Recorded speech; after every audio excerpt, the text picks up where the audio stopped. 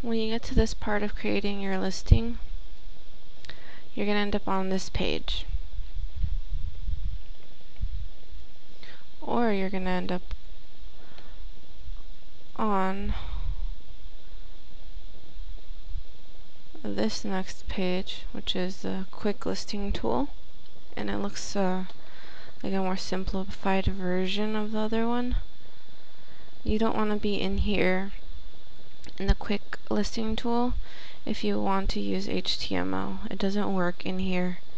I've tried it and I went through a lot of stress and frustration over trying to figure out why this was happening, and I finally figured it out. So if you want to use HTML, like inserting images, videos, clickable links, you want to switch to the advanced tool.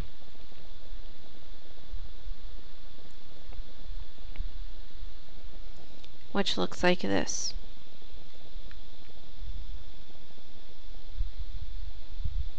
This is the advanced listing tool.